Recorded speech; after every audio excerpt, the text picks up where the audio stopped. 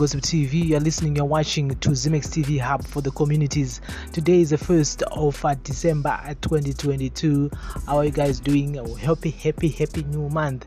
And so guys, yesterday I saw a post circulating on social media of Bulawayo Polytechnic, and yes, in Bulawayo they've issued a statement, actually a notice to all students regarding to Nyama Fekero and the dress code. It is written that the institution's mandate is to train and groom professionals for commerce in the industry. Therefore, the following dressing is not recommended on campus, and that all Bulawayo Polytechnic functions outside campus.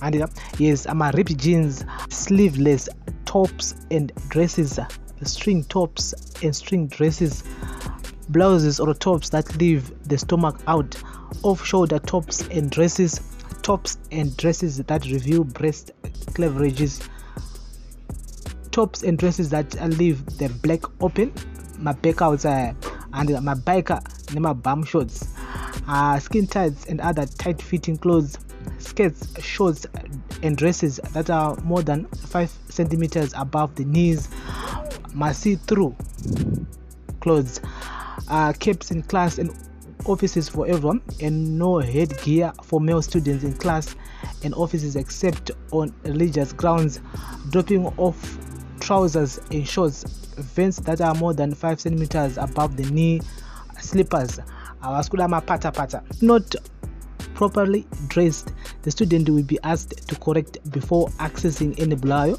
Polytechnic facility, and lecturers as an institution we encourage you to be dressed according to your trade. And yes, the principal my students musawe makapfeka zvandataura izvo mapata marib jeans, avasikuda mabum shorts, mabiker shorts, aya avasitomboda zvese izvo zvanda vakutoda kutoti munhu otongopfeka zviripo. So ndapinda mumastreets social media kundonzo ndinofunga regarding to this. Someone said kuti are we going to argue about dress code? Seriously, we should be arguing about our future, which is being thrown in the drainage as young people. If you feel like Paul is not right, please leave the institute. We have serious things to make noise about, like employment, healthy roads and water. Marguti, thank you, Madam Principal. You are a real mother with kids at heart.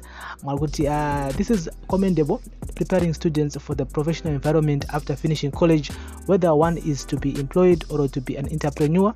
Grooming is of great importance.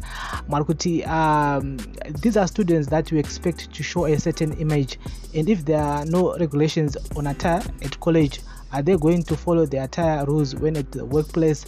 We have lost the moral fiber of our society. Markuti, a very good move. Pamberina African dress code atizi varungu dai varambidza kuti vana varege kubleacha. And this is so good.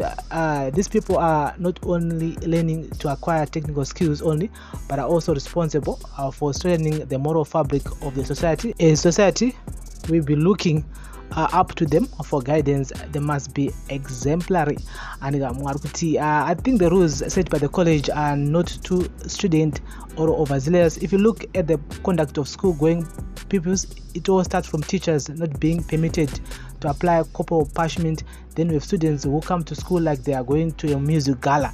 And this was long overdue. Values and principles should be maintained. So